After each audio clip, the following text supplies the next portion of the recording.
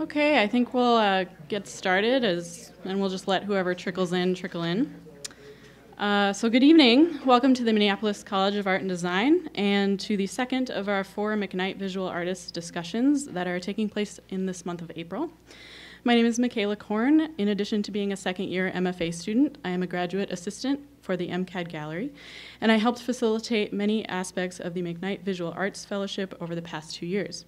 Carrie Morgan, the gallery director and the program director for the McKnight Visual Artists Fellowships, wanted to be here this evening, but a death in the family has called her away. In her absence, I have the distinct honor of briefly introducing you to tonight's discussants. First, our esteemed moderator is Claire Gilman. Since 2010, Claire has been a curator at the Drawing Center in New York City. She graduated from Carleton College with a degree in art history and went on to get her PhD in art history from Columbia University. Claire has taught art history and critical theory at Columbia University, the Center for Curatorial Studies, Bard College, the Corcoran College for Art and Design, and MoMA. She has also written extensively for publications including Art Journal, CAA Reviews, Documents, Frieze, and October. Claire first visited our 8 2015 fellows in May of last year. Our fellows asked her back, and she indicated a particular interest in facilitating a discussion with Kelly O'Brien and Scott Nedrilo. Kelly O'Brien is a sculptor originally from Buffalo, New York. She received her BFA at Buffalo State College and her MFA at Georgia State University in Atlanta. She currently is an assistant professor of sculpture at the University of Wisconsin-Stout, as well as being an acting MFA mentor at the Minneapolis College of Art and Design. Kelly's work has been exhibited nationally and internationally, and recently has been featured in New American Paintings, commissioned for a site-specific installation for the Alliance Theater in Atlanta, and was a nominee for the Joan Mitchell Emerging Artist Award. Scott Nedrilo received his BA from Gustavus Adolphus College, St. Peter, Minnesota, and his MFA from the School of Art Institute of Chicago. His post-photographic practice is involved with the technologies and materials of contemporary digital imaging, specifically the depiction of and our relationship to light. Recent exhibitions include the Walker Art Center, Housley McKay, New York, Kate Werble Gallery, New York, Kansas, New York, the Soap Factory, Minneapolis, the Minneapolis Institute of Art, the Chicago Artists Coalition, and David Peterson Gallery in Minneapolis. The format of tonight's discussion includes short presentations by Claire, Kelly, and Scott, followed by a roundtable discussion between the three of them. Finally, Claire will open up the question and answer session to the audience, so you too will have the opportunity to engage with our presenters.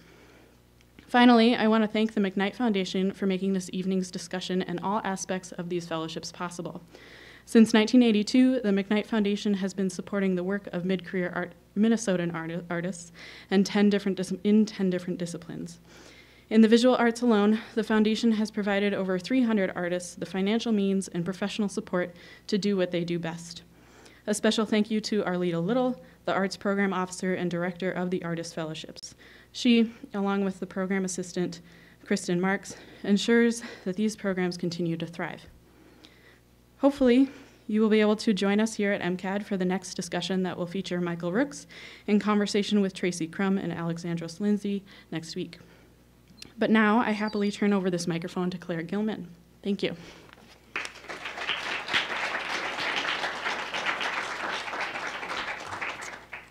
Hello, thank you all for being here. I am thrilled to be here tonight with Kelly O'Brien and Scott Nedrilo, 2 current McKnight Fellowship recipients. And as Michaela mentioned, as part of these series, the visiting critics are asked to select 2 artists to speak with around some kind of identifiable shared goal or shared set of issues. So I selected Scott and Kelly because of the way in which their work engages with multidisciplinarity, or more specifically, the way in which they use one or multiple media to reflect on another or different media. So in Kelly's work, you'll see multi-part installations featuring paintings and sculptural elements where spandex simulates paint and paint simulates sculpture. And in Scott's work, you see TV monitors simulating paintings or inkjet prints, simulating photographic paper, simulating the TV screen, and so on. I mean, they will explain how these dynamics function, obviously much better than I can. But I chose this as a point of discussion because it is an issue with which I am continually concerned at the Drawing Center. Sorry, I just want to make a count of time here because I know we don't have a lot of time. So where I have been senior curator for nearly 7 years.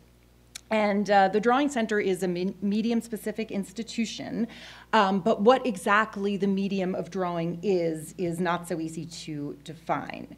And we are certainly not an institution that concerns ourselves purely and simply with works on paper or that defines drawing as being works on paper. Rather, we stage exhibitions that force us to think through what a drawing is and can be, and often that leads us to think about drawing through the lens of other media.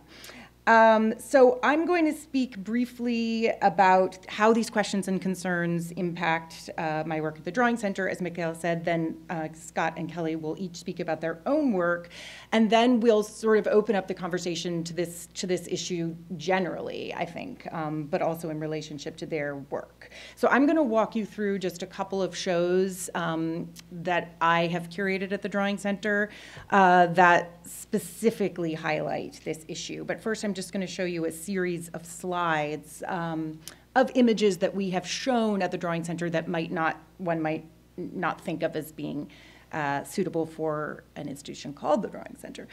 So this is a sculptural, technically, I guess you might call it a sculptural relief by Gago. I'm not really going to give you the caption details here, but I'm happy to later if you want them. Here's a piece made with magazine, wire, newspaper by John Kessler. This is a poured paint installation by William Anastasi. This is actually a printing plate, and we did a show where we showed a series of printing plates as drawings. So we showed the actual printing plates, not the prints that result from them, thinking about that as a kind of drawing. This is Piranesi printing plate. And then this is a piece by Rashid Johnson, a recent show that I did in 2015, which is black soap and wax on tile, on white tile. And this is from my last show that just closed, which is an installation by a Colombian artist named Mateo Lopez. And most of those objects are made out of paper. The apple is actually made out of paper. The sculpture in the front is made out of paper. But this entire ensemble, he did have also drawings on paper in the show, but he thinks about as drawing. I would say, while many of the shows that we have drawn at the Drawing Center have garnered, critical praise, many have also had their fair share of negative or skeptical press. For people that, don't necessarily like this idea, I guess, of pushing the boundaries of drawing. And I think that all institutions are obviously scrutinized in this way, but I think because drawing is such an intimate medium, and one that connects with people in such a deep-rooted way, the public and critical reaction to drawing exhibitions can be particularly intense and emotional. And I think it is our job at the Drawing Center to sort of take these reactions into account, but also to, forge ahead with our mission and put together exhibitions that we think test and expand our understanding of what drawing is and can be.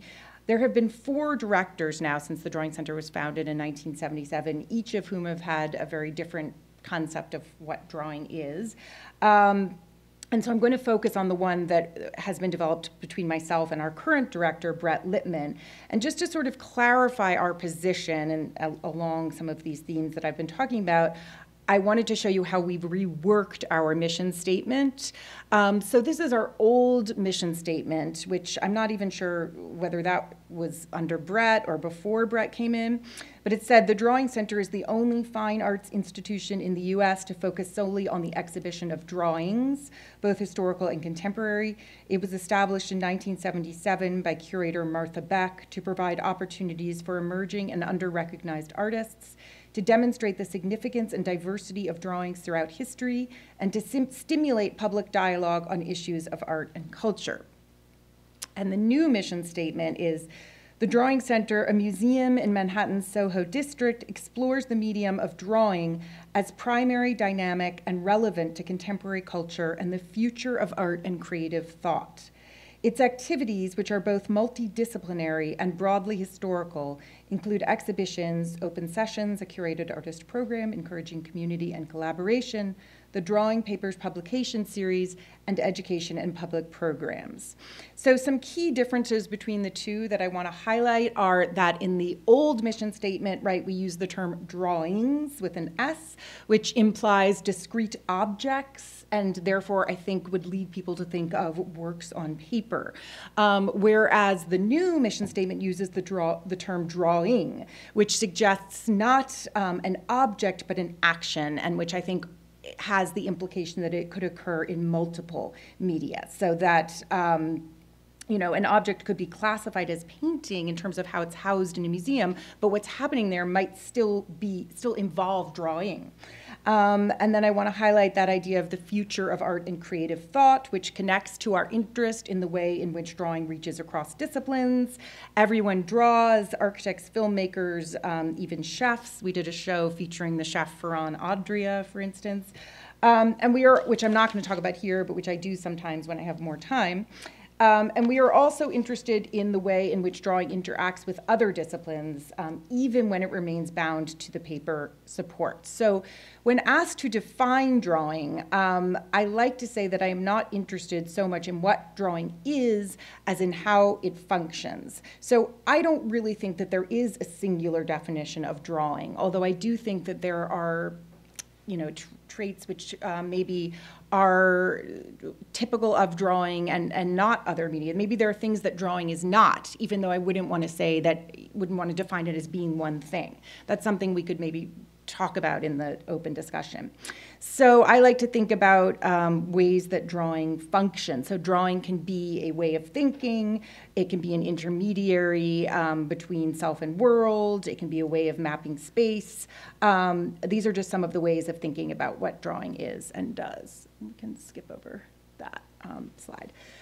So now I'm going to just walk you through a couple of shows, 3 recent exhibitions that engage with these issues that I've been discussing. And I think I'm already like well into the 10 minutes, so we'll see how this goes. But the first show is called Drawn from Photography, which was in 2010, and it was a group show featuring 13 artists who make labor-intensive renderings after photographs, all of which have a sort of social political intention or resonance. And I came about this idea through observation. It was a trend that I perceived and that I really wanted to figure out. So sort of this idea of why do this? Why apply one technique to another in this way?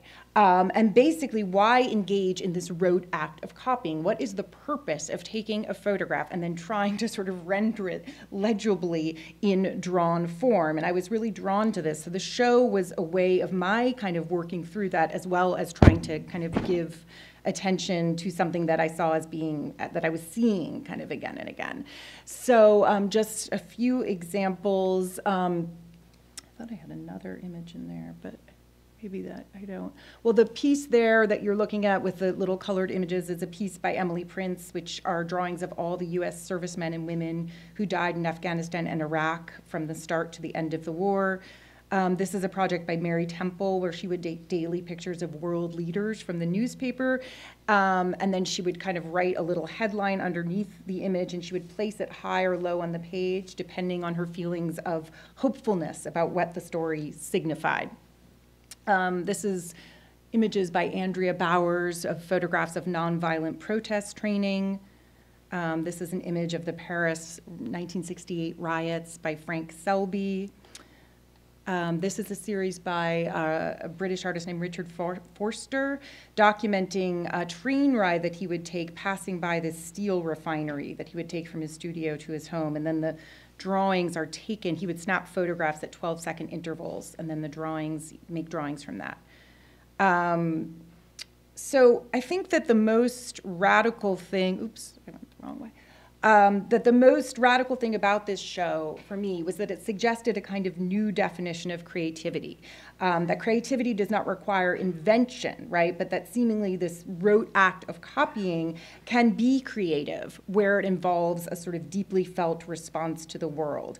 And I think for the drawn from photography artists, distanced as they were from the kind of activist gestures they depicted, this sort of simple act of paying attention through drawing became for them a political act. And Mary Temple said, you know, if I don't know what to do in this kind of chaotic world, the least I can do is pay attention. And she's sort of, in a way, showing her commitment through the tools of her trade, which is drawing. And I think in this way, the show, it had a substantial impact. I mean, it sort of opened up this desire for stillness amidst this kind of rapidly changing technological world that we are in. But I think it also opened up new dimensions for drawing. It shows, you know, how drawing expresses something or reveals its own potentiality in relationship to another medium, and that perhaps maybe we would never have thought about drawing in this way if we weren't thinking about it in relationship to photography and if we weren't pairing it with photography. So it's kind of, in a way, by putting it together with photography, that drawing sort of comes into its own. And then just quickly, another group show that I did that sort of strove to tackle a similar kind of juxtaposition, I guess you could say, was a show called Drawing Time, Reading Time. And here I was exploring the relationship between drawing as a form of mark making and communication and language.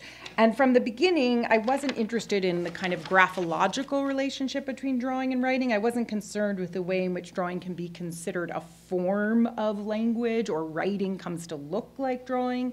Rather, I was interested in artists who were themselves grappling with this relationship and exploring the way in which these two disciplines can and cannot, or do and do not make meaning in the same way. So just one piece that I'll focus on that I think really crystallizes this, and it was in the back wall of the show, you can see here, is this 451-page stream of consciousness novel by Sean Landers that he wrote on legal paper and installed on the wall. So he installs it like this, but it is also published as a novel. But when it's published as a novel, it's handwritten, right? It's not, I mean, it's not typeset. So the book doesn't really have much of a plot. It kind of loosely follows this affair that Landers has. It's sort of half fiction, half reality. But he spends a lot, really the subject is Landers' own self-scrutiny of his life and position as an artist. So he says, you know, I want to be a writer, I want to be an artist, can I be both? And of course, the irony is that as he attempts to have it all, the fulfillment of one form negates the realization of the other. So when the novel is kind of spatialized on the wall and therefore apprehensible all at once, you can't read it, right? And when you read it, you can't see it all at once. So that tension between can it exist both as a visual object and as something that is readable, and do those two forms of communication do the same thing? I'm just going to pass over these for sake of time, just to show you the final show that I wanted to mention today, which I actually had at the same time as the Drawing Time, Reading Time. So Drawing Time, Reading Time was in our main gallery, and in our smaller gallery, I had this show called Dickinson-Walzer Pencil Sketches. And they were actually, so it was sort of exploring a reverse dynamic. So whereas Drawing Time, Reading Time was exploring works by visual artists that were involving writing, this show dealt with two writers whose work takes on visual form. So it focused on these microscripts by the Swiss writer Robert Walser and Emily Dickinson, who, unbeknownst to people until very recently, wrote many of her poems on scraps of paper and envelopes.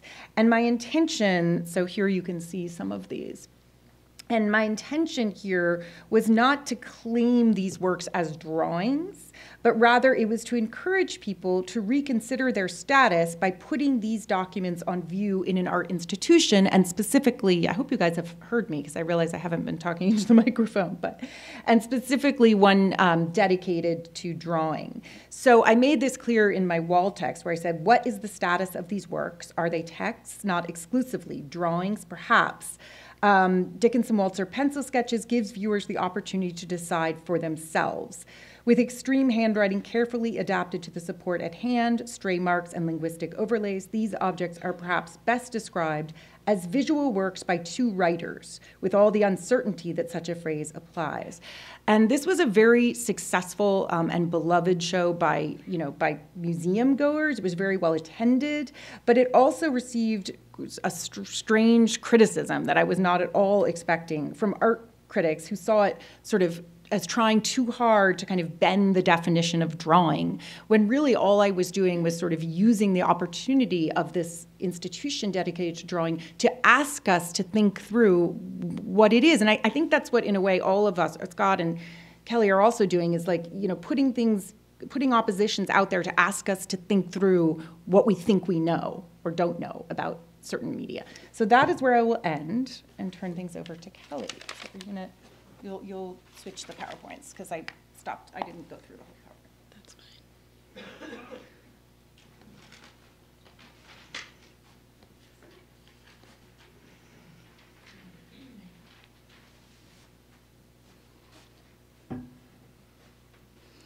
Hey, can you hear me? Is that good? Great.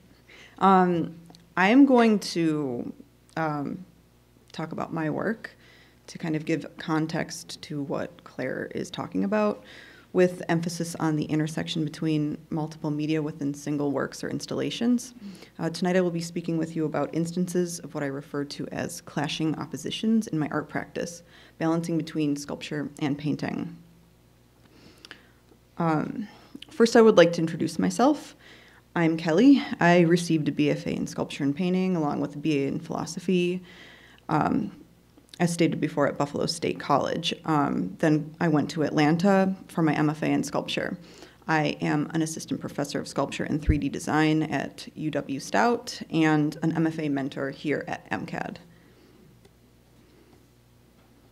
So materially, I teeter between painting and sculpture, often blending their traditional boundaries.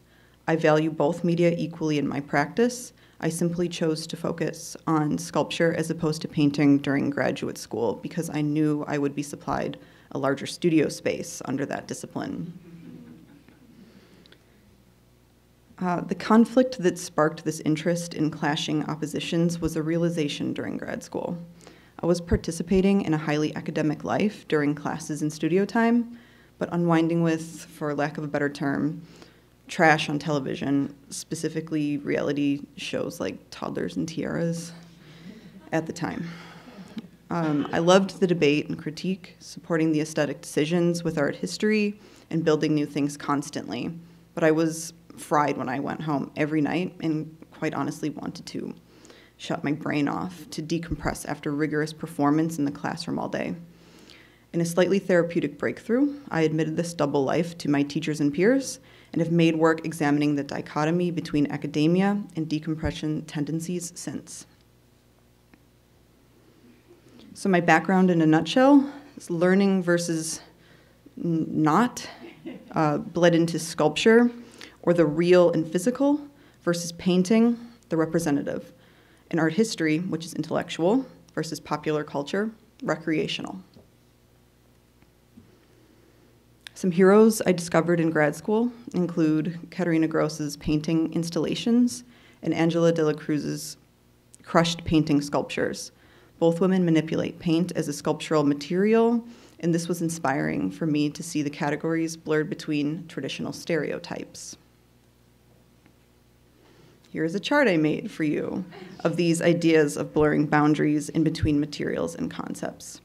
Academic or trusted values contrast guilty pleasures, and my area of interest lies in these vertical collisions, as well as the assumptions they conjure upon their binding crash.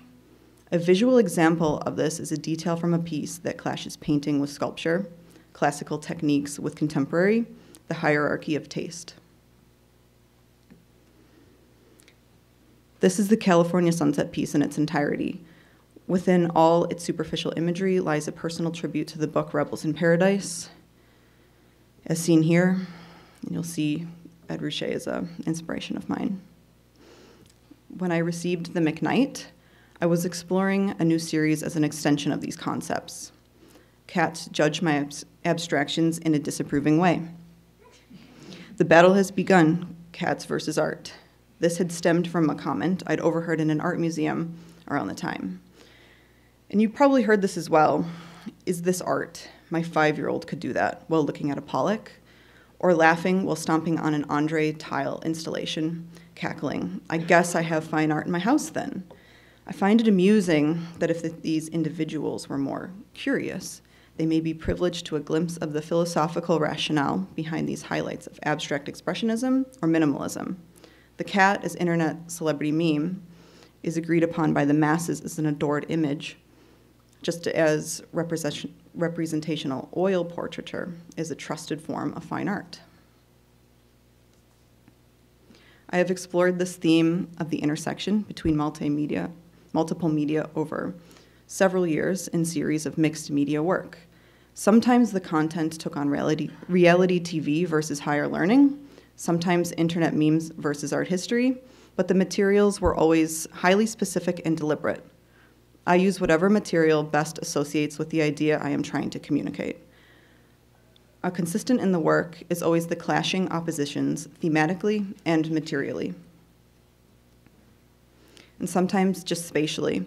I have dabbled in the forced juxtaposition of interior and exterior art spaces, and of course with the ever-popular painting versus sculpture debate. The false boundaries that painting inherently implies are sloppily penetrated by the sculptural blobs. The simulation of what is real and what is not, the everyday and the ideal. When I break the edge of the physical area that a painting frame or container crops out, I ask the viewer to engage and conceptually participate while my work activates their space. Being pushed out of these invented comfort zones forces problem solving, using the best material hierarchies for information organization. No image or material is chosen randomly. They are chosen carefully for meaning, functioning together to turn familiar materials into new conversations. And if these ideas are of interest to you, I recommend Provisional Painting by Raphael Rubinstein or Unmonumental, a sculpture exhibition that was at the New Museum in 2008. I have moments of conceptual laziness where I simply make what I refer to as 3D paintings and let the compositions take over. But I am still under this umbrella of culture clashing self-portraiture concerns. I utilize stereotypes of the media's expected applications. Traditional landscapes are painted in oils. Airbrushing is for car culture, or let's admit, t-shirt lettering at your favorite mall kiosk. I use the airbrush for the California sunset, of course an homage to Rouchet, as the text is painted in oils, swapping the vertical paint methods, the typical paint methods, excuse me. Expectations are exploited to force investigation. Unlike Rouchet's poignant text paintings, I depict disposable or filler-type language that unfortunately is overused in our mainstream popular culture. Painted words fill space in an urgent way, which contrasts sculptural qualities that fill space in an imperative way. In attempt for redemption, I generate perceptual nuances. Utilization of media follows suit, visually wrestling for the spotlight. Expectations of what is considered sculpture or painting are exaggerated for the compositional battle, and the form is dictated by the inherent nature of the material. These generalizations also branch into cultural associations of materials such as spandex serves, tawdry in its presentation, yet initially an expensive fabric. If the wearer assumes the brazen qualities assigned to the spandex, does my work as well? So speaking of generalizations, I generally believe that sculpture is more effective for me in creating empathy from a viewer due to its simple nature of existing in real space in real time versus the illusionary quality inherent to painting. I sculpt to show raw life moments, and I paint to elaborate them. So I find value in discarded cultural trash. Our decompression tendencies expose our guilty pleasures. We choose to disengage, and the distraction is a privilege. Through satirical humor, I hope to suggest a critique of our learned art world, challenging obvious assumptions we routinely accept and enact. In my most current work, sculpture manipulates the painting. I stretch, pull, sag, and let gravity's honesty help me depict portraiture through spandex as a wearable material, aided by rich tradition and forced through painting. At this point, you understand my material of choice is spandex, because spandex, unlike other fabrics, is tied to the body, mainly the female body, and is a brutally honest, unforgiving material. A conversation about portraiture happens quite naturally when using a material so specific to being worn as apparel versus curtains, upholstery, etc. The content is dealing with the universal conflicts I feel I have lost control over in day-to-day life, resulting in unflattering self-portraiture that depicts attitudes of post-news consumption or political reflection. Guilt, laziness, and disgust are overwhelming emotions of this new body of work, developing as a state of reflection in my studio daily. This new series is called Problems, dealing with things we perceive as problems, but ultimately are more accurately inconveniences. That's all I have for you for now. Thank you.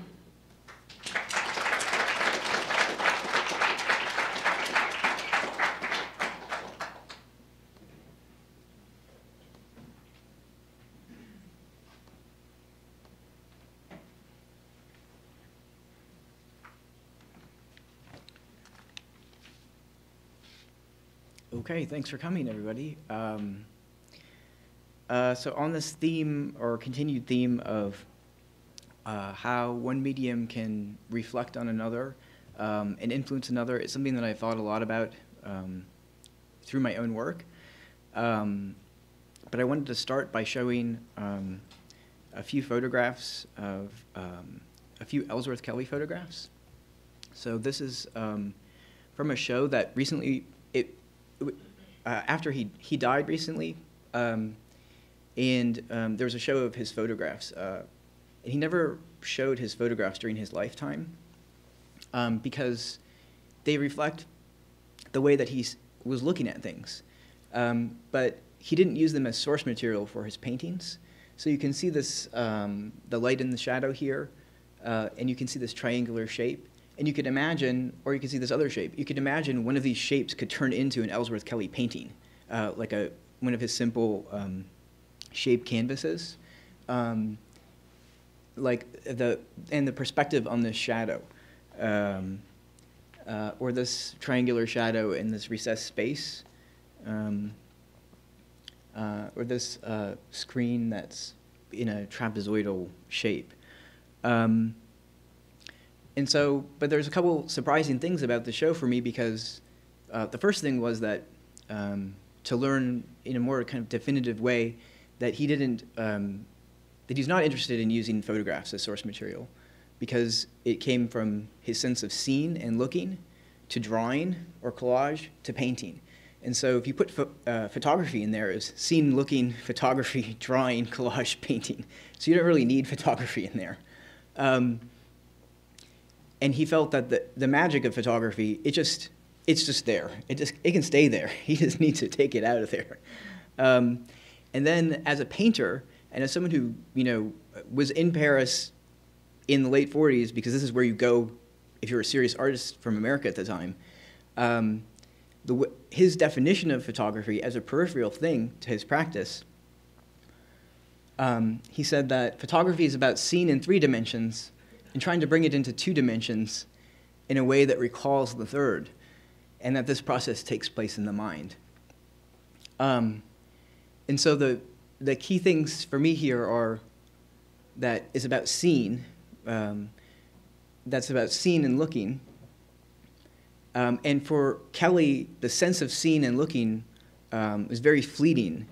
And so it's like the difference when you close one eye, open and close one eye, that things shift. Or when you move slightly and you see the rings of a chair shift a little bit.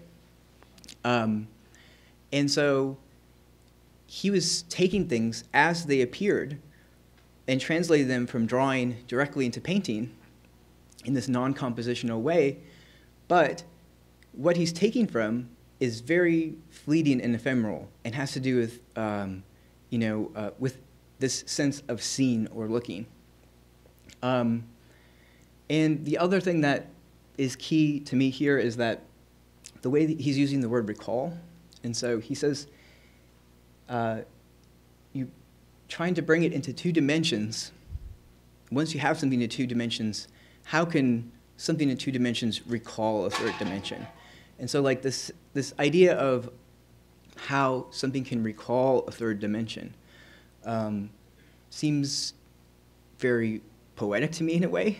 And it also, I think, is an evaluation of photography that is coming from somebody who is engaged with the practice of drawing and painting.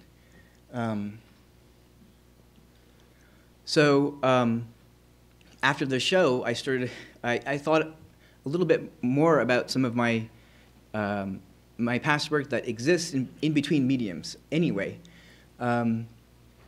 These are columns of inkjet paper that are standing up, and they come off a 60-inch roll, and it's like the Epson luster paper that you all know. And it wants to curl when it comes off the roll. And so here it's curled in on itself and standing in these columns. And I've approached the paper in a simple way, and I've taken the Epson ink and I put it into an airbrush. And then I spray the paper, I spray the front of the column. And when it gets unfurled, there's 2 columns of color, and where the paper meets, there's 2 lines.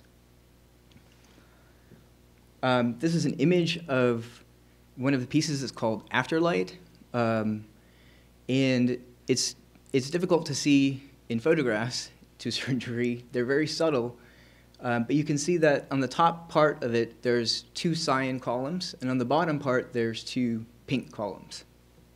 So I was interested in using the capacity of these materials to represent something photographic. But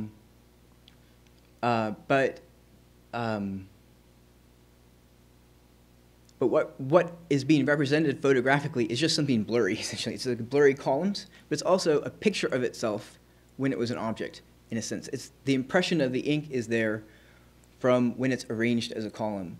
So if you think about it as a picture of itself when it was an object, this reminds me of what Kelly was talking about with photography, how you can take something that's 2-dimensional and have it recall a 3rd dimension.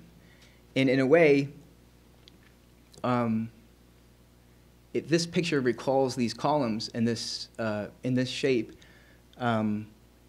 It's a very simple illustration of what Kelly was talking about, except there's no camera or printer being used in the making of this.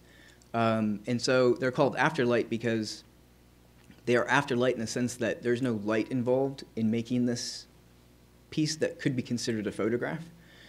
There's no light exposure or photochemical process. And it's afterlight because, I think in a painting sense, because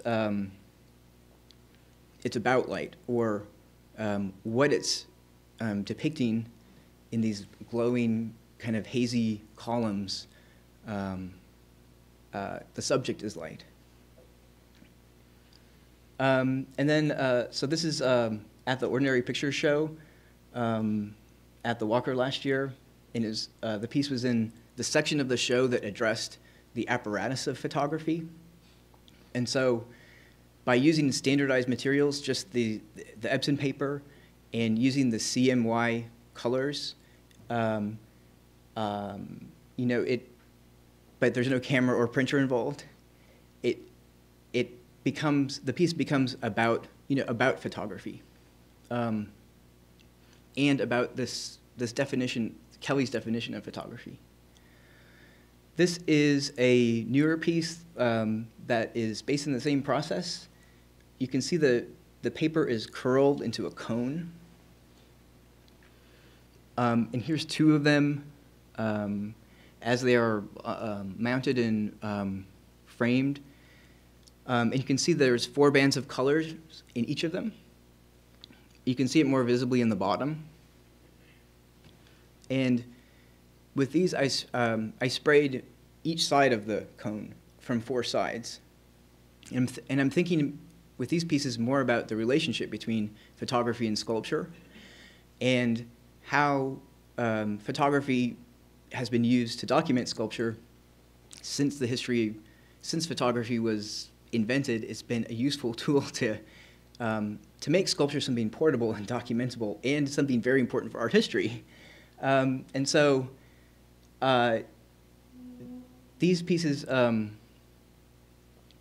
are sprayed from 4 sides and then unrolled, and you can see the the bands sort of radiate out, and those are the 4 sides that are being sprayed. And you can see the distance of the white is different on each one. It just depends on how tightly the paper is curled. And these are called polyfocal, or they're numbered polyfocal. And so those are the photo-based pieces that I want to talk about. And then I have these Brancusi photos. So these are Brancusi's own photos of his sculpture. So I was thinking about the relationship between photography and sculpture.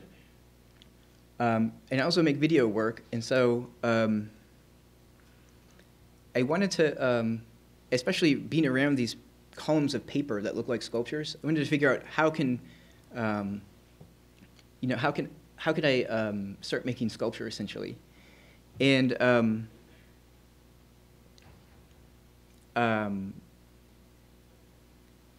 so this is a video piece. It's called Viewfinder Sculpture, and it's my answer to this question of how you can combine essentially a movie and a sculpture into one piece, and how to essentially literally turn a TV into a sculpture. So I'm thinking about the TV here as essentially a light emanating plank, like a plank in a like a McKnight kind of tradition. And in the movie, there's light coming in to the space that you're seeing in the TV. And it plays in real time. And Kelly mentioned she thinks about sculpture as existing in real time. And it's something that this is something I think about a lot as well.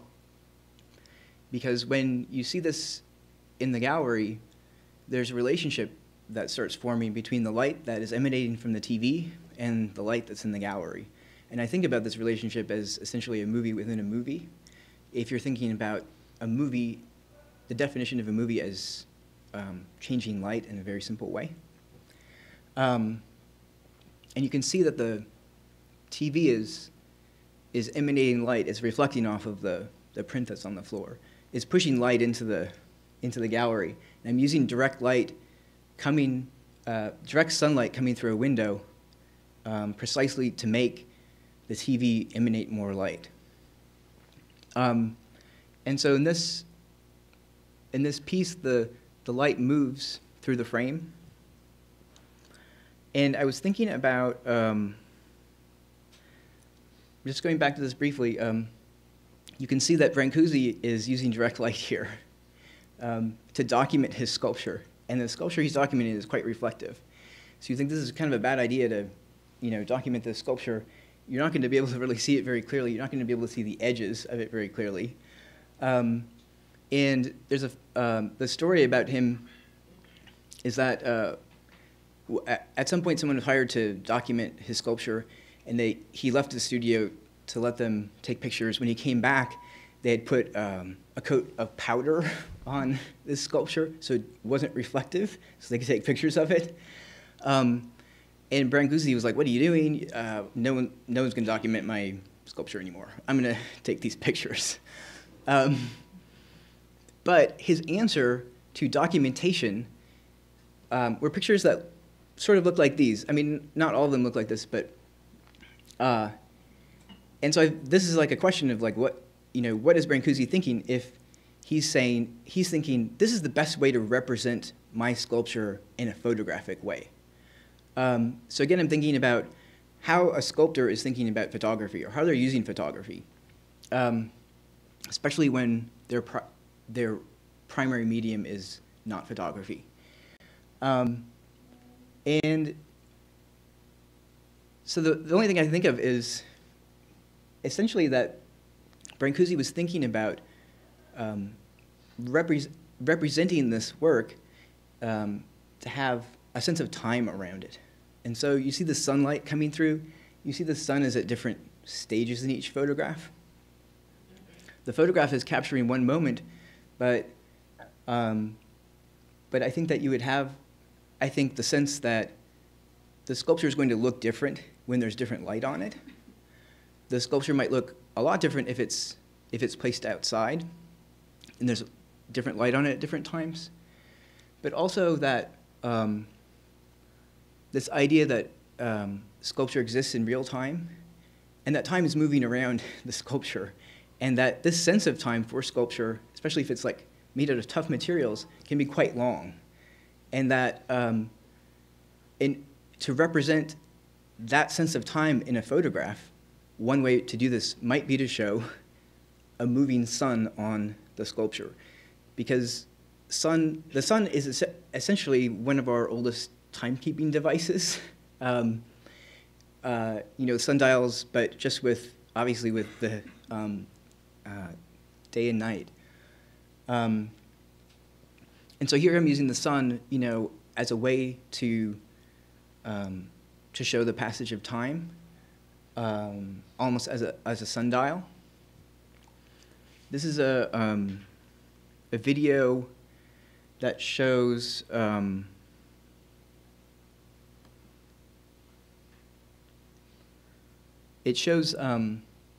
light moving in time elapsed, so the TV's on fast forward here. So you can get a sense of what happens when the light is moving through the frame. The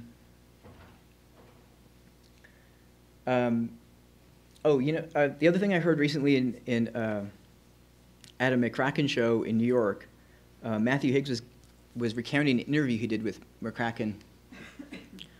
And McCracken had the story about how after he graduated from high school, he got off the bus and he was sort of looking in the sky and wondering what he was going to do next and asking big questions.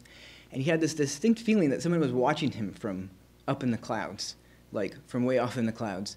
And he's sort of looking around and thinking, like, who's watching me? And this impression stayed with him for a while. And so he went on with his life, and then about 15 years later, he's sitting in his studio, and he was thinking about things, and he was thinking about this time when he had gotten off the bus and he thought someone was watching him. And then it hit him that 15 years later, when he was thinking about this, he was seeing himself from the point in the clouds that he thought someone was watching him. And so to McCracken, he realized that the person watching him was himself from the future. And that he talks about the inner reality of his mind, like allowing for time travel. And McCracken's a sculptor, right? So I'm thinking about, I'm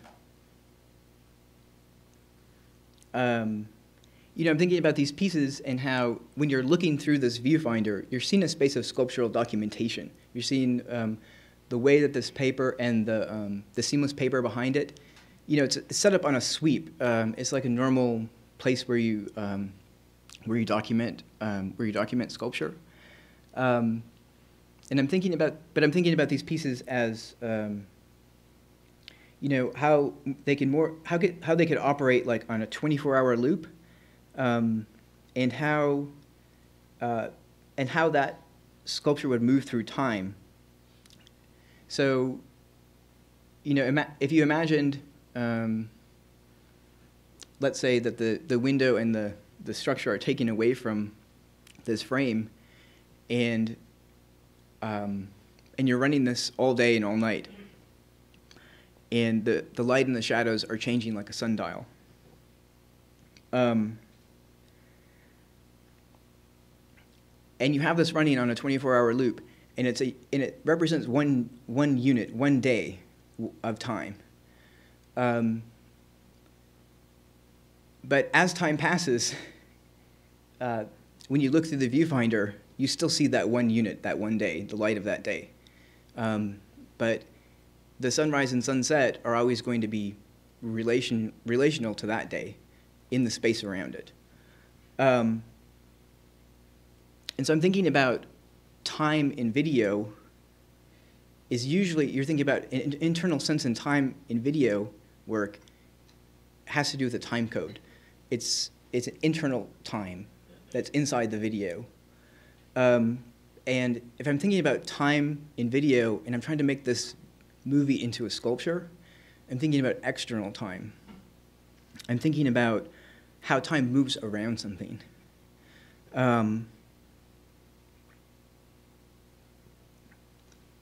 And so, anyway, that's what I'm working on right now. I'm trying to figure this out. But I thought that McCracken's story was really funny about time travel, but I really think there's something interesting about it if you're trying to free the time code, essentially, of these videos. Let's see here. And then I have one more slide of, let's see. And here's another example of a viewfinder sculpture piece that is in a different color. So for me, it's been really useful to reflect on one medium as it relates to another, but also look at the work of artists who have experimented outside of their primary medium in the past. Thanks.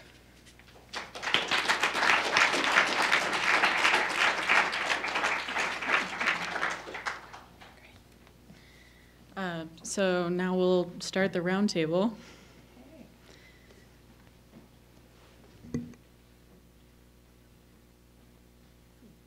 Will we have some more light? Maybe to turn the lights up a little.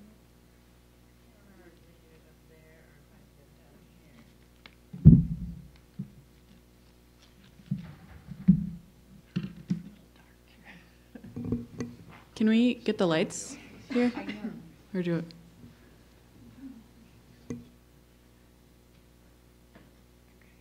Okay, good. It's nice to have a little light over here.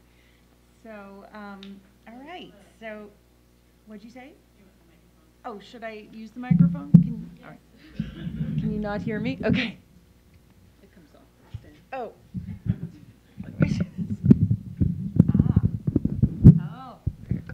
Exciting. Okay, here we go. So let's see. So that was amazing. I mean, that was just great listening to both of you. That was fascinating. And I had had a sense of Kelly's talk a little bit before, but not as much yours. So I think just a lot of things are going around in my head right now, but a couple of things that you talked about towards the end that I thought might be useful to pick up on.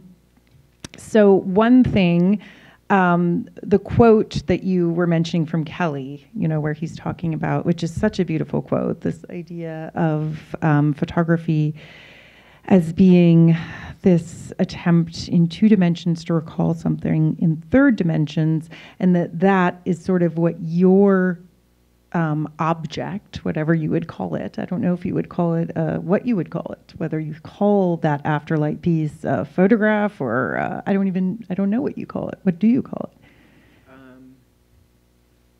Okay. Well, I'll let you answer that, but here's my question. What you call that, but then my question is, what was interesting was that definition of photography really had nothing to do with materials. It was a purely conceptual definition of photography.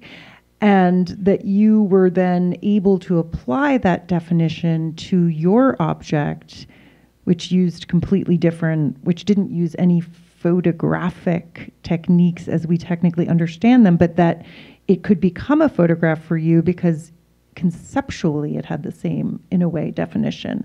And then I was thinking about Kelly's work also, about how oftentimes your paintings or your wall works and your sculptures will use the same materials. You know, you'll use spandex, they'll be painted, they'll have color. And so, but yet you make a distinction between when you consider them to be paintings, when you consider them to be sculptures, and that's not based on it's not based on materials either, in a way. So I was interested in that idea of how do we define a medium, and can a medium be defined conceptually? So maybe I'll just ask you that first. It's something I went back and forth on a lot, because I think you could call it a painting, or you could call it a photograph. It's a little bit ambiguous, and I'm presenting them in a way that leads to more ambiguity. So you can see it's framed without any plexi over it, and it has this beveled frame that looks like a frame you would put on a painting. I saw a show of Joan Mitchell's paintings from the mid-'60s, and the frame is exactly the same, for example. And I feel that sometimes there's an advantage in presenting something with a little bit of ambiguity to allow the viewer to be a little more flat-footed. So they're flat-footed. They're in a position they don't really know what they're looking at. They don't know if it's a painting or a photograph. And I think this is a useful thing to be slightly confused, because after you're confused, you either stay confused or maybe you figure something out.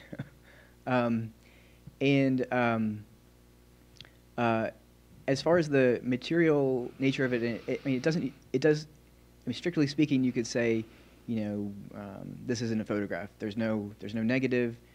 There's no light that hits a sensor or negative.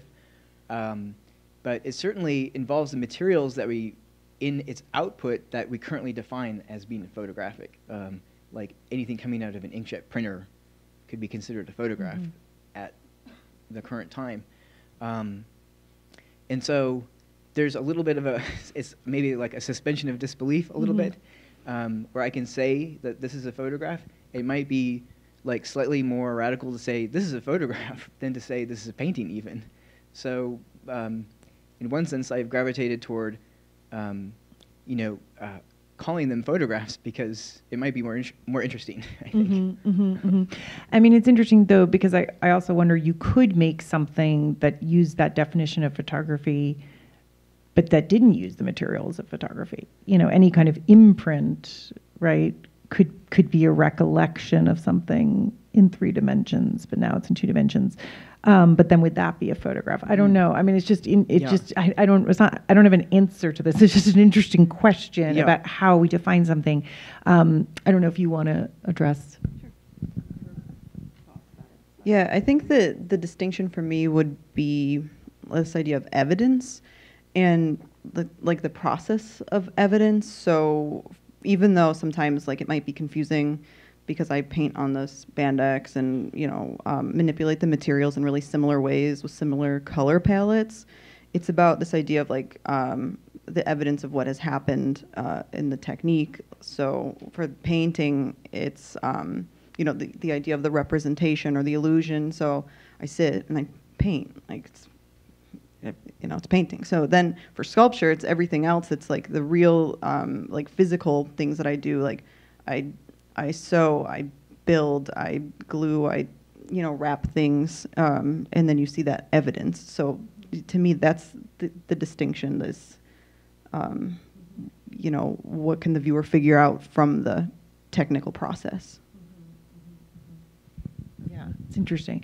I mean, I think it sounds like none of us would want to sort of get rid of the idea that there are things that we can think about as photography or as painting or as sculpture, and that there are things that we wouldn't want to call photography or sculpture, or even though those boundaries are very fluid.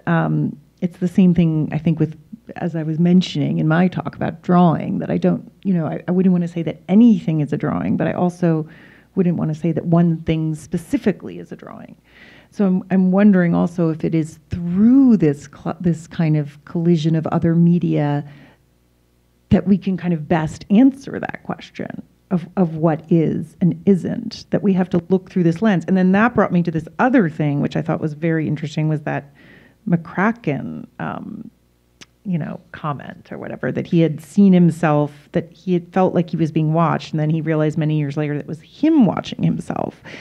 That I almost feel, at least for me, and I don't know if this is something that you guys feel in your work, that often when you look at one media through another medium, you are gaining distance from that medium. And so you're sort of able to see it as separate from the other thing, even if you don't know exactly what it is or something. So like in the drawing from photography, it's by using the photograph that you're able to see, okay, well, what am I doing here with drawing that photograph isn't doing?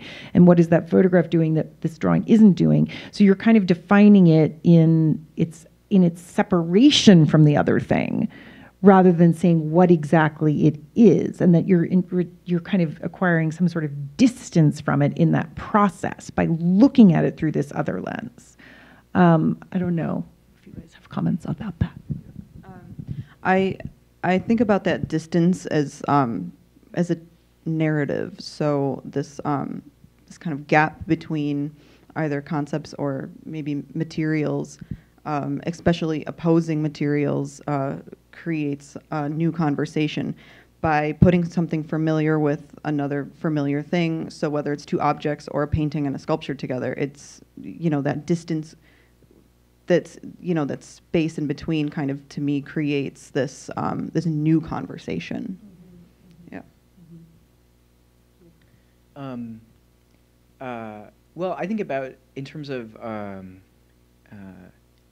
image making, like on a spectrum, kind of. So, the spectrum of image making that I'm interested in participating in is on way on one end of the spectrum. And so if so it's like the Liz Deschennes end of the spectrum.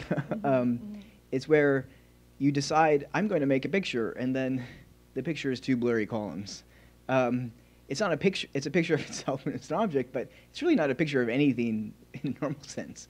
And you decide, I'm going to make a movie, but I'm making a portal that is going to eventually look back in time.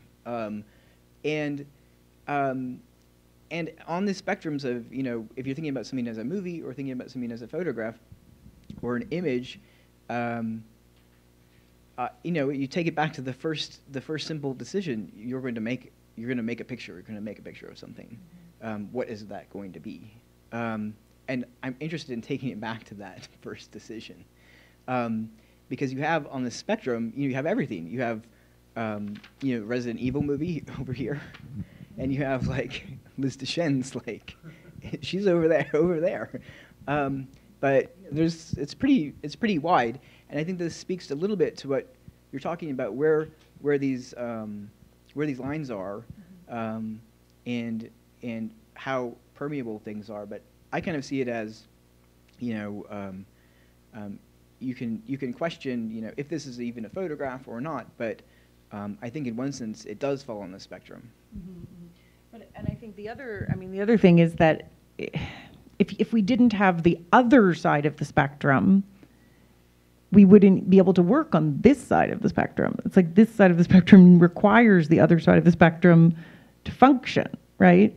I mean, we need that sort of the standard, whatever that is, definition of something to sort of work against that, which is sort of what you have been talking about your interest in kind of, it's not like any of us want to get rid of that idea that there are these kind of standards. It's just how we define them. And I guess that's the question is, do specific materials have kind of inherent properties that are sort of inherent to them? Or can any material express anything? I don't know. I mean, it's such a... Yeah, I think that I like to use stereotypes to my advantage because they can be, of course, a hugely negative thing. But stereotypes as far as what categorizes painting or sculpture or the things that are associated with materials like spandex. I can talk about the female form really quickly. Like, I like to use those things because even if the stereotype is negative, like like I'm putting painting in a category and sculpture. I like at least to make a stance, and then the audience can then be mad at me and take a stance against me. So being the antagonist to me is still a successful move in my artwork, because then I can still get my message out. Even if you don't like my message, at least you're standing strong on your angle of it. So I like to exploit stereotypes for that purpose.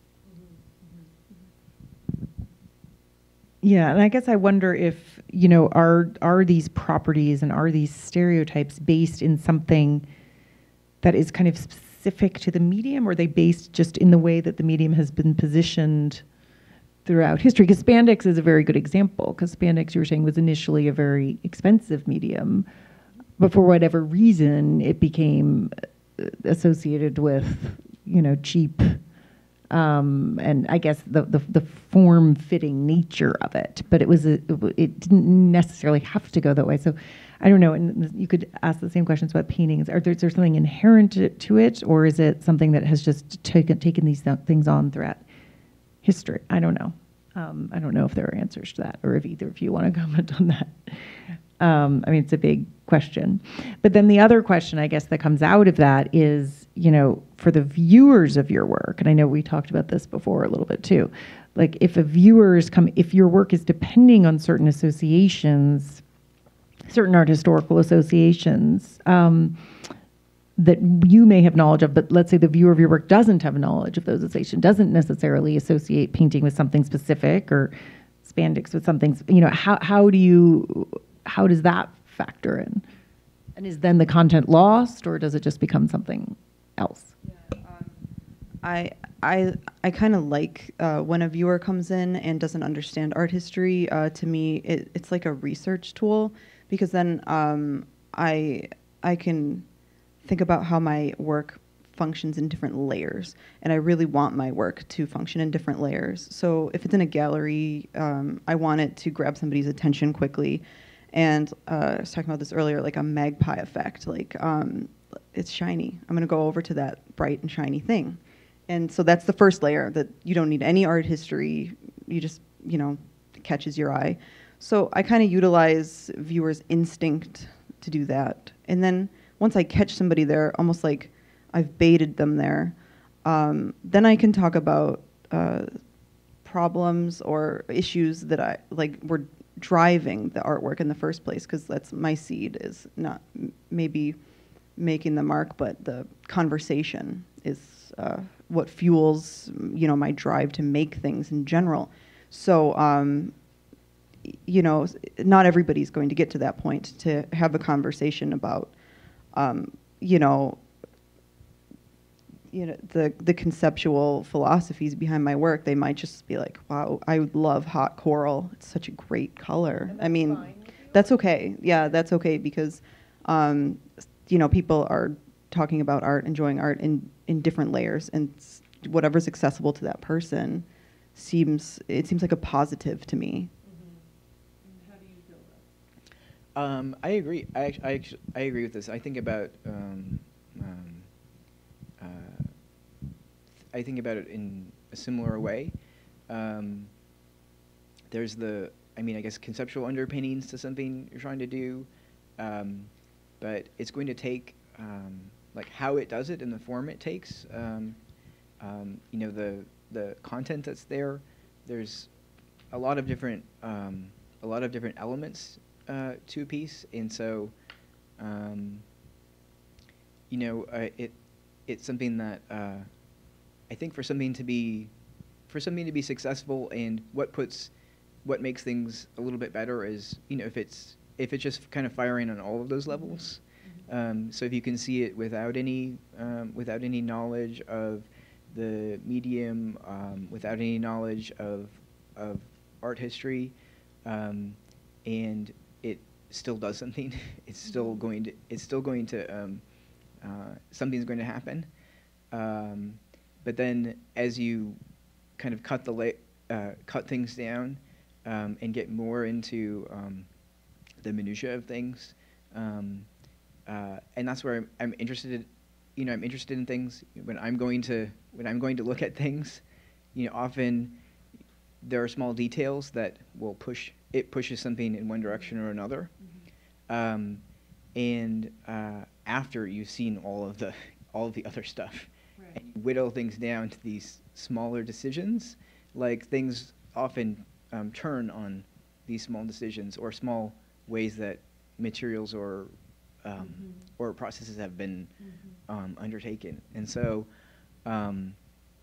it's like a cone or something. You start big, a wedge, and you end up small, but it's, I don't think it's really diminishing returns at the bottom of the wedge, because I think this is where, things get good or not. So if people pay attention to your work enough, they'll start to find like prizes hidden. Well, I think that, attention is probably required to get to the bottom of the wedge. But it could be, a different kind. It could be, it doesn't have to be necessarily an active attention. If you encounter something, if you spend time with something,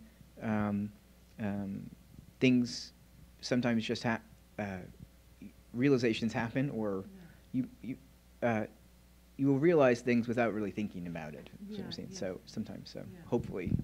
I think that also has something to do with the kind of these sort of unexpected things that happen when you kind of integrate media, even if people don't know much about her history. But like in the Drawn Photography show, when someone would come and look at something and think it was a photograph and then realize it's a drawing, I think in that moment something unexpected occurs. And then you think, well, and that moment of unexpected grabs your attention and causes you to spend more attention and not to pass by the thing. And also then to ask yourself, well, why are they doing that?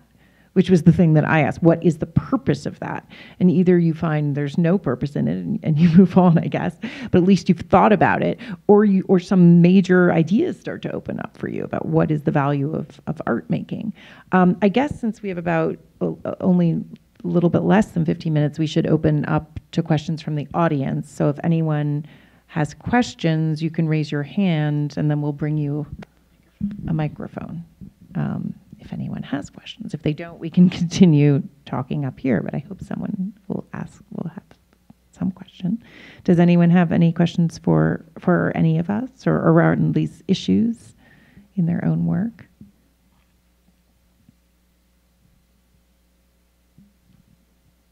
No question. Yeah. Okay, so maybe the woman back there with the glasses. Or? Great work and great discussion. Oh, sure, microphone. I can yell. Both of you, I think, use a sense of presence of the body or the perceptions that the body interacts with the world through. And I'm wondering if either of you or all three of you can talk about how you perceive the relationship of the body or the senses in your work. For me, I just use it as a tool because I think that when there's sort of this empathy, like this relation, like this one-to-one between something you can, you can almost like appreciate that this thing has gesture, that this thing is like you, so then you can feel whatever issue that I'm trying to convey a little bit deeper because you relate to it and you start to have this maybe sympathy for the piece, which it's generally harder to get sympathy out of an object than it is another person. So when it sort of references a person, it's I think it's considered a little bit deeper. Just it's just human nature to do that.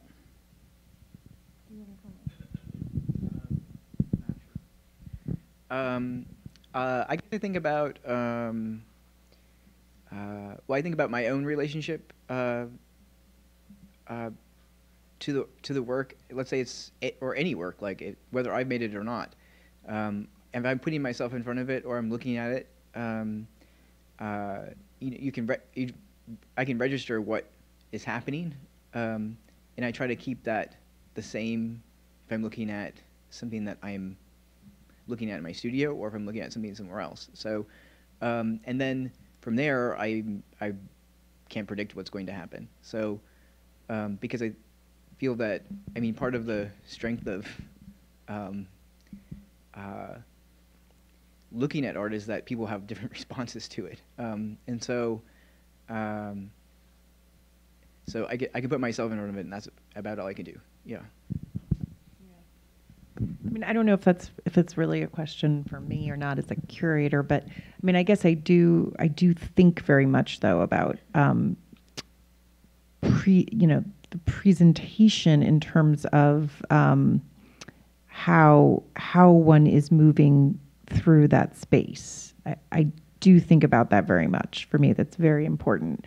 It's not just about the art and getting and expressing something through the art and choosing the artworks on the basis of how much I want to show from the. I definitely think very much about what the narrative that's being told, both conceptually and physically, giving moments of rest, giving moments of maybe concentration. That is important to me as well as a curator, and it's an enjoyable aspect of being a curator. It's where I guess the sort of artistic component maybe of being a curator comes into things. I know that you had a question. Oh, sorry, one more thing. I also think that that's a strength in sculpture in that instance when you're talking about moving through a space, because I think it's really powerful to be in this physical a space with this thing instead of this representation. So I think that that's one of the reasons why I really love utilizing sculpture as well, just as this presence. Yeah. Hi. So this question might be more specifically for Scott, but I'm kind of thinking about what your relationship is with the documentation of your work. You talked about freeing yourself from time code, but essentially in making this presentation, you're kind of embedding time code within time code, and you have movie within movie, and that makes me kind of start to think about even the printed work, where you specifically mentioned that you don't have plexi, that it's a relationship between the image and the viewer. And to me, this presentation kind of becomes a metaphor for that plexi with that video. So yeah, I guess I was wondering if you could maybe talk about the relationship that you have to the documentation of your work outside of the necessity of presenting it. Let's see. Well, I don't know. Oh, good luck. Well, I think documentation is actually, it can be a little frustrating, right? Because this is something that maybe goes back to these Brancusi photos, because he was trying to be creative about this. And his results are not appropriate documentation. So for most of the things that we're using documentation for, we need appropriate documentation, but it doesn't give you a very good sense of being there. It doesn't give you a very good sense of time and of being there.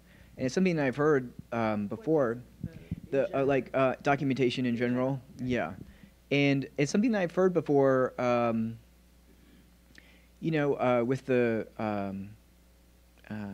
these show images, people who have seen the images and then people who have been at the shows. I've heard this before where, perhaps you have to maybe slow down a little bit. You have to sit there a little bit, that things maybe unfold over a little bit of time. Anyway, it's a difficult issue, yeah. In terms of making a presentation in an auditorium like this that includes documentation that also is perhaps a little bit more creative, I'm not sure what the answer to that is, other than it probably would involve something that would be antithetical to the idea of just trying to communicate what the work is about, because you'd be you'd be starting down the path of trying to make another piece for the auditorium, kind of, but. Right. It's an interesting thing I was thinking about when I was looking at those Brancusi photographs is, is he adding, in those photographs, is he adding something external to them through the use of the photograph? Or is he just revealing something that's kind of already there that maybe we just couldn't see without the photograph? I don't know, which is the question. So then is it because if it's the latter, then it really is just documentation in a way. I mean, a kind of wonderful form of document. If it's the former, then it's not documentation. It's becoming an artwork. I don't know. I think it's somewhere in between. Yeah. I think it's somewhere. Maybe it's somewhere in between. But I think that's a good distinction, though. Yeah. Because you were saying, I mean, in a way, and this goes back to what you're saying about sculpture. You are in sculpture. There is a temporality. You do walk around it, and in a way, what he's revealing in the photographs is that aspect of temporality, but just in a way that you wouldn't see if you weren't looking at it through the photograph. So that's also a case where a kind of another lens is revealing something that maybe is inherent to that original, Yeah, I would like to think that in a certain sense he's taking the photographs of the sculptures while they're reflecting, because he's seen them like that before. He's seen them like that, and he sees that occurs. Yes. Yeah. I think. I think about documentation in this way that's like kind of freeing for sculpture, because I use these new materials because I want to build my own history into them, my own marks, paint, any kind of change to the material. So it's important to me that they begin as something new and purchased. And then I take a picture of it, I document it, and then I'm allowed to manipulate it further. And sometimes it gives me, it feels like freedom to push a piece past where I would comfortably go with it, because it continues to exist, because my work often only will exist in the end in a photograph anyway. So it feels like I'm allowed to keep going.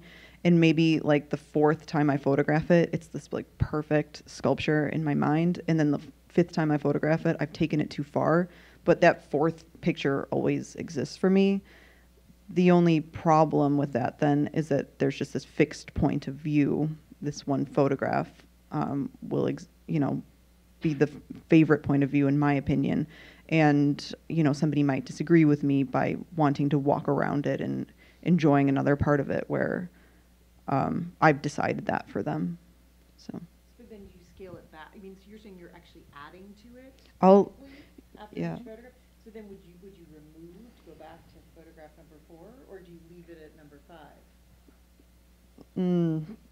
That's always different. I mean, it depends on the piece. Yeah. So, sometimes like it's like a 3D painting, and then I put all this paint and material on it, and then I decide it's boring. It's not communicating in the way that I need to. So then I'll take it off the wooden stretcher, and then I'll build a different form and wrap it around. Or maybe I like it better turned inside out, the way that the paint has sort of halfway like bled through the material. It's just I'm allowed to keep moving forward with that once it's captured. Any other questions? We have time for our last opportunity. All right. Well, I think that brings us to our time. So anyway, thank you all for being here. Thank you for coming.